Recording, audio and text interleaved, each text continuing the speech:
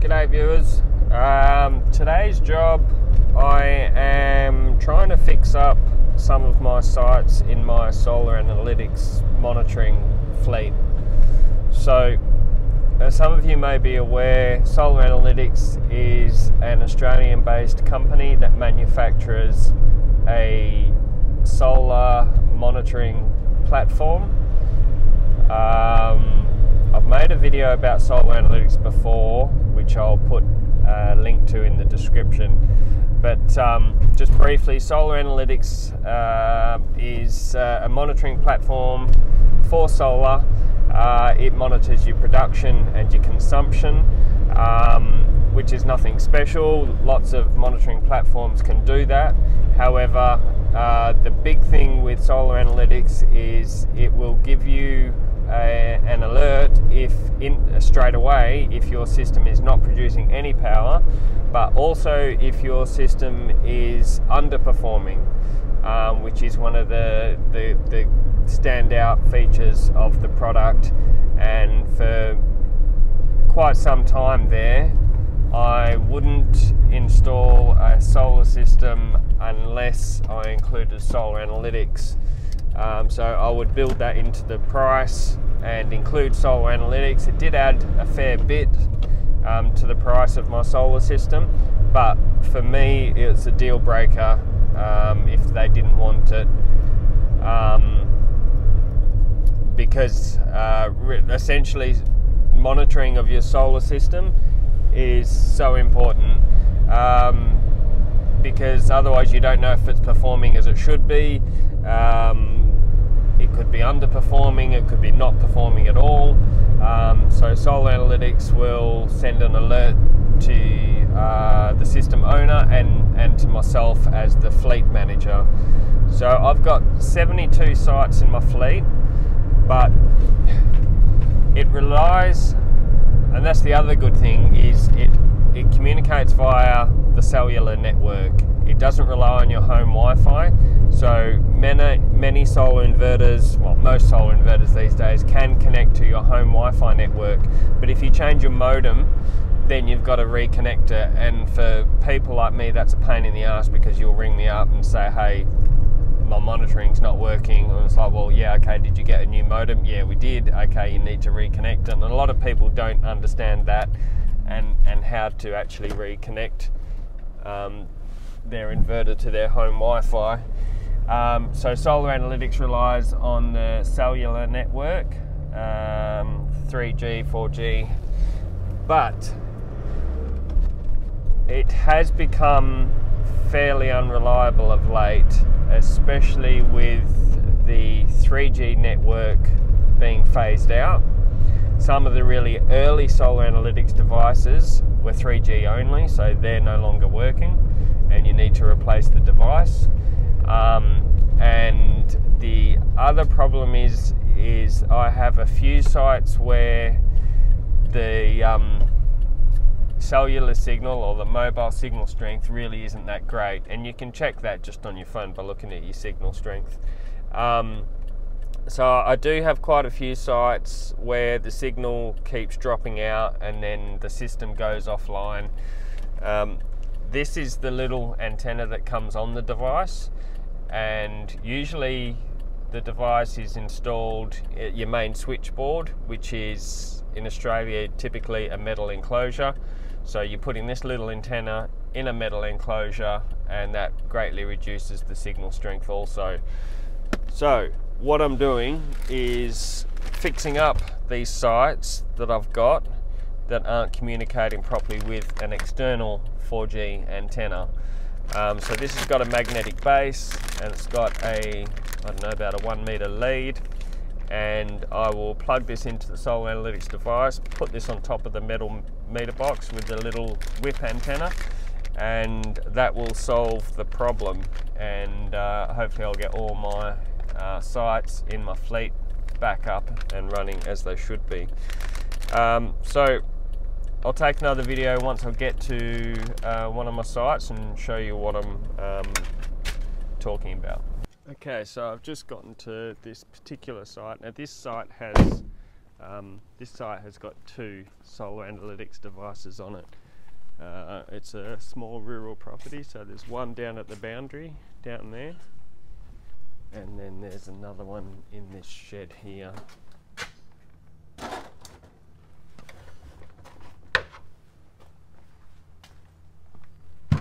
So that's what it looks like there, and as you can see, our third LED is flashing, which is indicating that it has no signal at the moment and it's not communicating with the server. Now what I've also discovered here is that I've actually got no Telstra network. So in Australia we've typically got Telstra and Optus. Telstra is the network provider that Solar Analytics predominantly uses, and there is no Telstra signal here at all. I've got Optus, albeit very weak, but I did just read online, and this should be true because this has been working. I installed this system here probably 3 or 4 years ago, and it's been working. For the first year it was working fine, and then it started dropping out here and there and have to power cycle the device to get it back online. So I was confident that it will communicate via the Optus network, and Solar Analytics tech support has just confirmed that it will roam between the 2 networks, so that should be fine.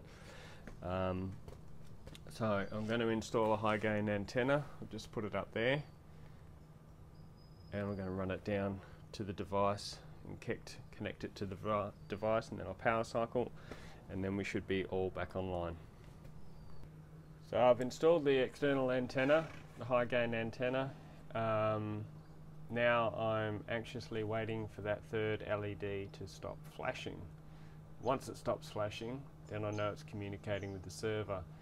But it can take 5, 10, 15 minutes for it to stop flashing, and then once it has started communicating with the server, then it can actually take some time to repopulate the platform and start uploading data. The Solar Analytics device, when it goes offline, it will store data,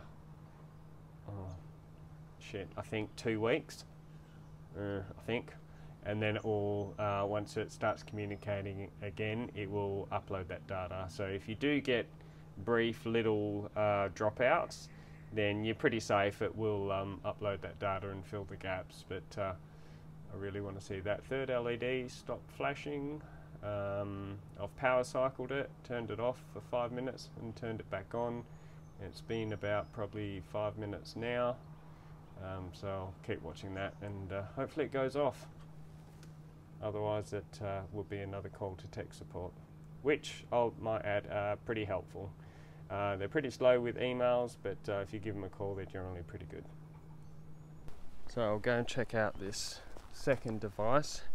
Now if you're wondering why there's 2 devices on this site, it's because it's a rural property, and I need this one at the front boundary here to capture all incoming power and exported power. Because there are sub-circuits on this board here, if I put the consumption monitoring at the shed down there, I'm actually going to miss a lot of the consumption. So that's why I've had to put this one up here. And this one I've mounted in this little external, just drop the antenna, there it is. Oh, and it looks like we've actually already got an external antenna on this one. Okay, interesting.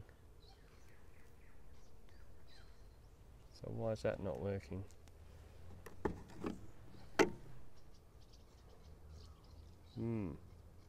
Okay.